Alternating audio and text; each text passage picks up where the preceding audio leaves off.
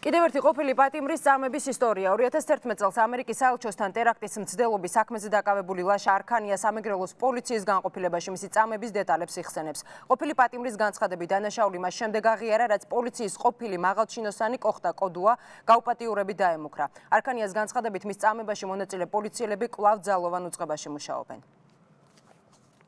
დიღლიებზე მაქვს სიგარეტით ნამწრობები. ეგ ყველაფერი მივიღეთ თითქოს და ცხენიდან გადმოვარდნის შედეგად. ყოფილი პატიმარი ლაშა არქანია 2011 წელს წალენჯიხის რაიონის სოფელ ჯვრის პოლიციაში მისი წამების დეტალებს იხსენებს. არქანია ამბობს, რომ სასურველი ჩვენების მიღების მიზნით ზუგდიდის და წალენჯიხის პოლიციის თანამშრომლებმა სასტიკად აწამეს. 2011 წელს ამერიკის საელჩოსთან ტერაქტის მცდელობაში მონაწილეობის აღიარებას და სხვა დამნაშავეების დასახელებას სთხოვდნენ. მე რომ უარი ვთქვი ამ ყველაფერზე და მის მერე დამიდეს მე ის ნარკოტიკული ნივთიერება, მიმაღებინეს ნარკოტიკული ნივთიერება, ჩამიდეს ავტომატური ცეცხლსასროლი იარაღი და მითხრეს ერთი რაღაცა, რომ თუ ამაზედაც უარს ვიტყოდი, მაშინ მე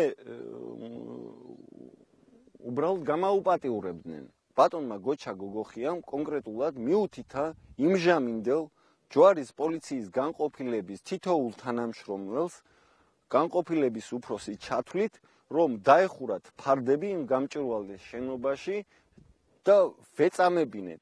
ლაშა არქანია ამბობს, რომ მისგან ჩვენების გამოძალვაში პროკურორი ლევან ფიფიაც მონაწილეობდა, რომელიც ახლაც პროკურატურაში მუშაობს. პროკურატურაში კი აცხადებენ, რომ მათი თანამშრომელი ლევან ფიფია არქანიას საქმეში არ მონაწილეობდა. ყოფილი პატიმრის განცხადებით მის წამებაში მონაწილე პოლიციელებიც არ დასჯილან და კვლავ ძალოვან უწყებაში საქმიანობენ. დღესდღეობით არიან თანამდებობის პირები, თუმცა ამჟამად უფრო მაღალ თანამდებობაზე და არის საქართველოს საზაზღვრო პოლიციის განყოფილების უფროსი ბატონი გოჩა გოგოხია, გიორგი სამუშია, ეს ის პირი იყო, რომელიც თავისი ძალადობით და ნაციონალური სულისკვეთებით გამოიკვეთებოდა. ხატაბერ სამუშია იყო დავით კვარაცხელია, იყო ლაზიშვილი, რომელიც არის დღესდღეობით არის სასაზღვრო პოლიციის ერთ-ერთი განყოფილების უფროსი.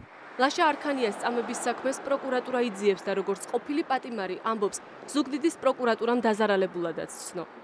ჩემ ძმას, ოჯახის წევრს შეხვდა პირი არა ხელისუფლების ცვლილებამდე, არამედ ბოლო ცვლილების შემდგომ ხელისუფლების შეხვდა თანამედროვე დღევანდელი რეალური უფლებადამცველი ორგანოდან, კონკრეტულად პროკურატურიდან წარმომადგენელი, რომელმაც ჩემ ოჯახის წევრს შესთავაზა ეგეთი რაღაცა, რომ გამომეტანა საჩივარის სტრასბურგის ადამიანთა უფლებათა დაცვის სასამართლოდან. მხოლოდ და მხოლოდ ერთი პირობით, რომ ეგ საქმე იყო დღეს რეალური, აქ იყო საუბარი მატერიალურ ანაზღაურებაზე. შინაგან საქმეთა სამინისტროში განაცხადეს, რომ პოლიციელების შესახებ ინფორმაციის მისაღებად წერილობითი მიმართვაა საჭირო. ყოფილი პატიმრები მხოლოდ პოლიციის განყოფილებაში სასტიკ წამებასა და გაუპატიურებაზე არჩივიან. ციხეებში სასტიკ დანაშაულზე საუბრობს ყოფილი პატიმარი რატი მაისურაძე. პოლიტპატიმრის სტატუსით გათავისუფლებული ყვება 2011 წელს გლდანის ციხეში პატიმრის თვალწინ მისი მეუღლე როგორ გააუპატიურეს.